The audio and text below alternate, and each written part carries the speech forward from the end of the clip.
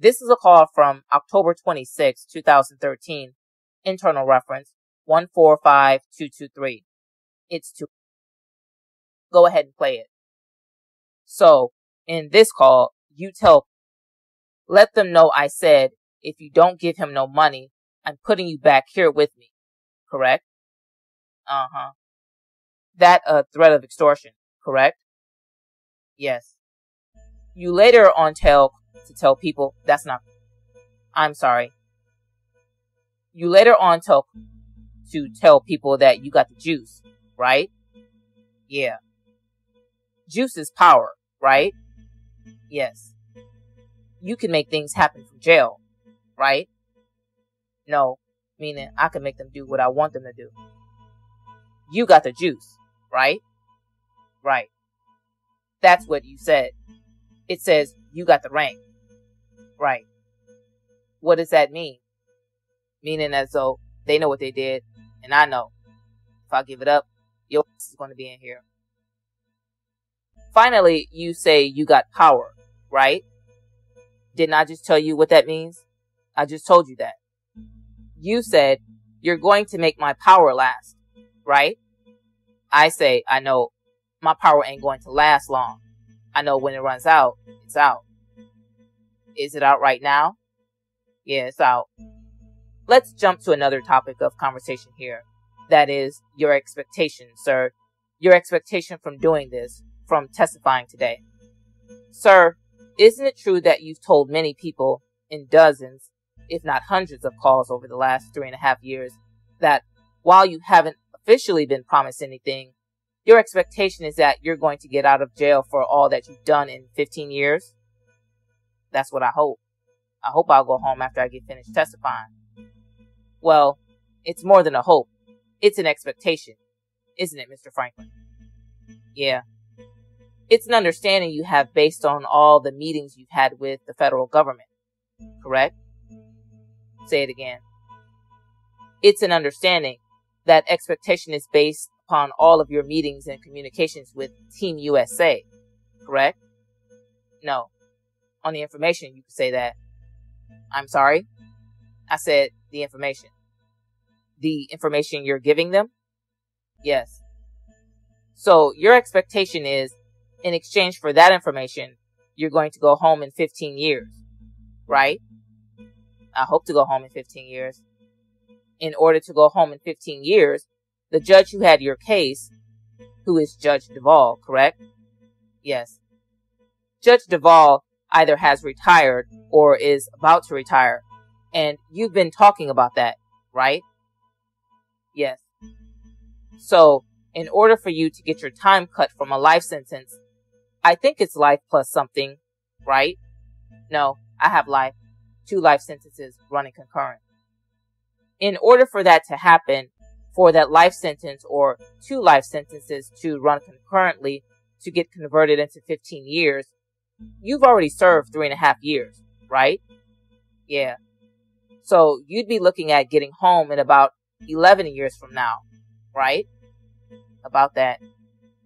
These guys, the government, they've got to write a Rule 35 motion, right, to your sentencing judge, right? Right.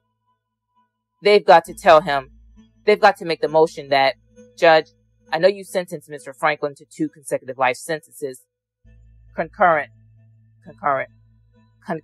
sentences, but that needs to be cut down to 15 years. That's the way it has to happen, right? If it was to happen, yes.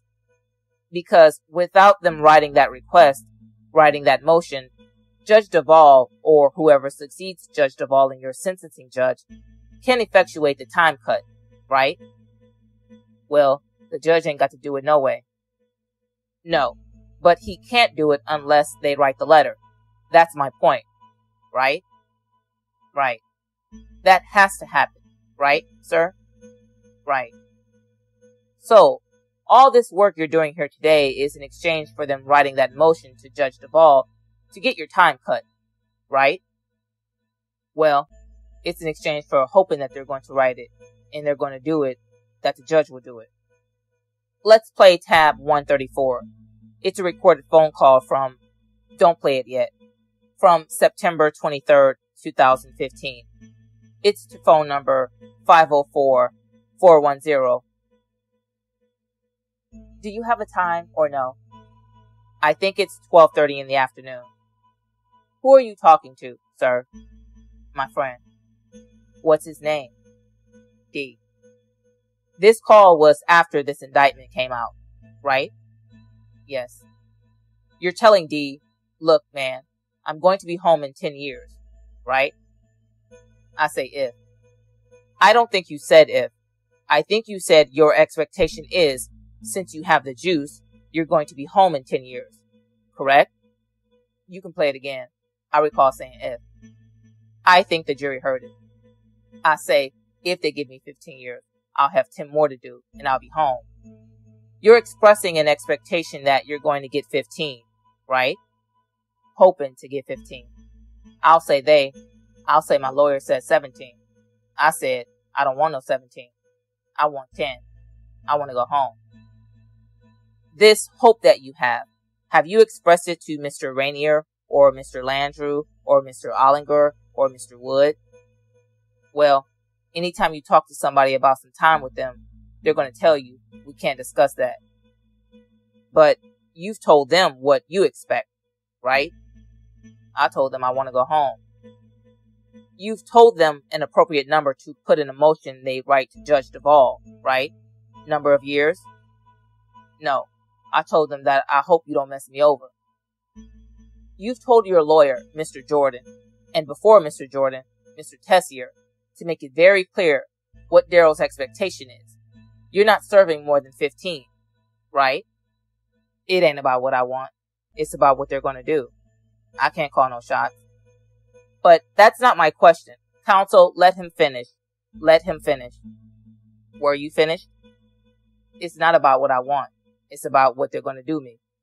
It's what I would like to have and want to have, but it ain't going to go that way. It's up to them. You've told your lawyers, Mr. Jordan and Mr. Tessier, to make it very clear to Mr. Landrew and Mr. Rainier and the rest, you want to go home with no more than 15 years, right? I didn't tell them that. I could tell them myself. What I need them to do it for. They just after me, and I could tell them myself. You have told them yourself, right? Yeah, I want to go home. I want to see some graduation. You've told them many times, right? No, because anytime you get on that subject, the first thing they'll say, we can't talk about that. We all know the government can't officially promise you anything. Let's play a tab. Tab 159. This is a clip from after your guilty plea. It's from November 7th, 2013. It's going to phone number 504-931. Internal reference is 114748. Judge, I would object. His plea wasn't until January 2014. That was a misstatement. No, his plea agreement and his factual basis were signed October 25th, 2013. That is correct, but they weren't taken by a judge until January 2014. All right, that's fine. So signed one date, but he didn't actually go to court until another date. Correct. But it was after the date that he had signed the plea agreement. And after, you said you told the government everything, except for Calvin Celestine and the driver, about the guy in the 8th Ward, right? Uh-huh. So, at the end, what you tell your baby mama is that the government promised to give you the lightest sentence they possibly can. That's your quote, right, Mr. Franklin? That was my quote. That was your quote. Well, who was that? That was a girl. Were you lying to her? Yeah, I tell her that to make her stick around. You think I'm gonna let them? I got to make them think I'm coming home real soon for them to stick around. It's just some random girl? Uh-huh. What you said to some random girl specifically is to make you sound credible in front of this jury. You can't be promised anything, right? That's true. No specific number of years. That's what you're talking about, right? Yeah. But they have promised you to give you the lightest sentence they can possibly come up with, right? I told you. I told her a lie. No, they never told me no lie to sentence. So, you're lying to a nameless girl, right? Yes. That's not important, correct? Not really. You are not going to lie to this jury, are you? No. You're not going to lie to this judge, are you? No. You just lied to nameless girls, right? Yeah.